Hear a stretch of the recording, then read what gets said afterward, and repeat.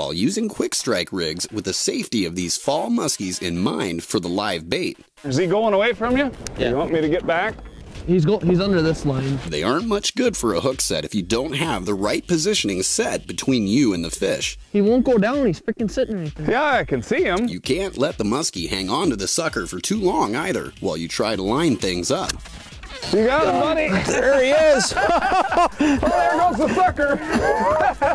Otherwise, you risk the muskie spitting out the sucker, or worse, really, the muskie swallowing the sucker with a tearaway hook still attached. These live baits and quick strike rigs, boy, this time of the year, especially in northern Wisconsin, there's some other places like that, but they're just really probably your best opportunity to get a late fall muskie. So they can make or break your trip. If you don't have them, your odds really go down. On the other hand, it's extremely important to know how to use them, because the bottom line is if you use them wrong, you're actually going to be out there killing fish. You absolutely cannot let those fish take the bait for a long period of time. Those stinger hooks are barely underneath the skin of that live bait. That front hook or rubber band system is barely in there. It's all set to break. That's what you're doing. You're getting that big hook set and you're breaking that system out and then into the muskie's jaw. So right away, anytime you got a live bait maybe over the side of the boat, and if that fish gives you an angle right away, you always want that angle away, so you're going to set the hook in the opposite direction of which way that fish is going.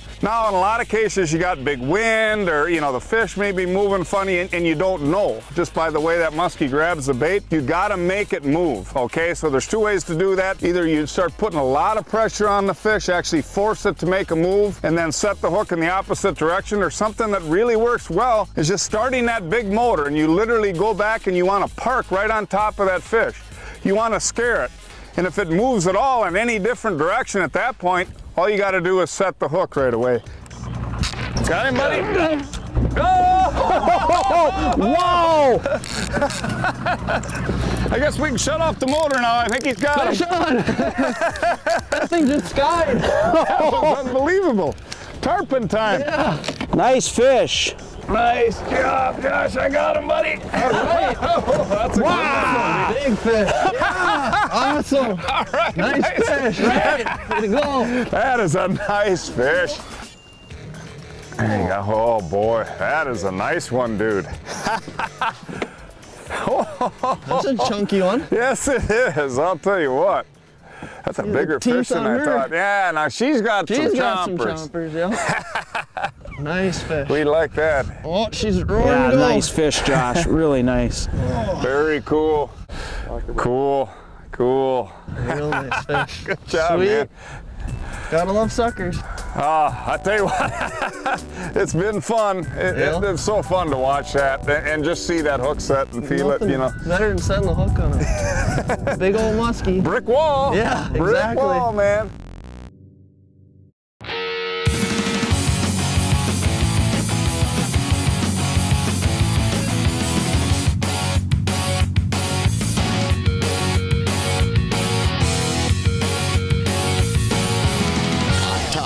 Leading information on tackle and techniques to make you a better fisherman. Presented by Mercury. This guy's a walking encyclopedia. And you know, we've had Robin Singer on our show many times. He's the Mercury professor. We should dress you up in a little professor's outfit. That'd be nice. Yeah. But the cool thing is this guy knows every little detail about Mercury engines. And Robin, we're going to talk today about a class of engines that probably hits the heart of most anglers. And that would be, you know, engines in that 40 to probably up to 115 really, but especially the 40s, 50s, 60s, 75s. Seems like the trend has been going to 4-strokes, and this is the new 50-horse 4-stroke that we have here. Give me an idea what makes this engine so special. Well, it's no longer a 2-stroke world in this category. 4-stroke, it meets the emission levels, it's about clean technology, but the customer gets a big benefit. You know, the 50-horse Merc is a 4-cylinder in a world that competes against 3 cylinders. Oh, cool. So what's that means for our customers? Smooth, quiet operation. But it's not a slouch either. I mean, it's a large displacement, long stroke engine, so it builds a lot of torque, get that boat up on top, get you to the fishing hole. So comparatively, that extra cylinder is going to give us even smoother running engine compared to 4 strokes across the board? Yep, because it's the way the pistons move. You know, we're opening the valve and closing the valve. That's how that fresh charge of fuel and the exhaust get out. And you know, it's a simple engine to maintain. Single overhead cam. Once a season, you change the oil. A couple $100 down the road, then maybe you look at the plugs. It's got a high output alternator. We got to keep the electronics up, got to keep the live wells going, keep that beta live. 18 amps, it delivers it there. You know, and overall, just looking at the engine, it's quiet, no matter what type of boat you put it on. And let's not forget, for your type of fishing, the big tiller, you know, for the ultimate handling when you want to stay on the fish. Yeah, you know, with Tracker Marine, there's a couple new 16-foot tillers that are coming out this year. And particularly for one of them, this is going to be the perfect engine. There's no doubt about it.